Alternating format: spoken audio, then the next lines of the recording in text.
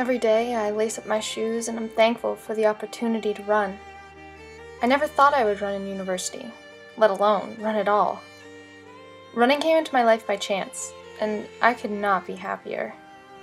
I used to run in elementary school, when you had to, but that was it. I started running in 2013 and have never looked back. In my first race ever, I came dead last out of 50 girls. It was something about the effort I had to put forth and mental toughness that hooked me in.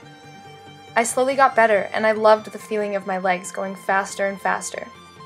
There of course were times when I couldn't seem to get much faster, or I felt more exhausted than ever after a race. It was in this moment that people around me, who cared about me, thought I should see a dietitian.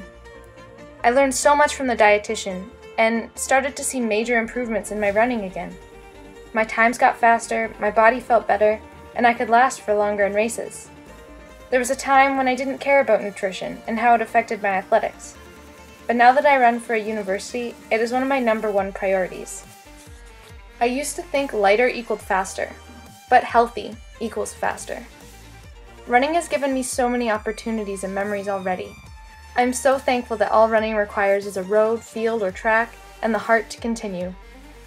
I created these protein pies specifically for runners, but it can truly be enjoyed by anyone. The pies are high in iron, calcium, and protein. These are all aspects of a runner's diet that I learned, thanks to my dietitian, need to be higher.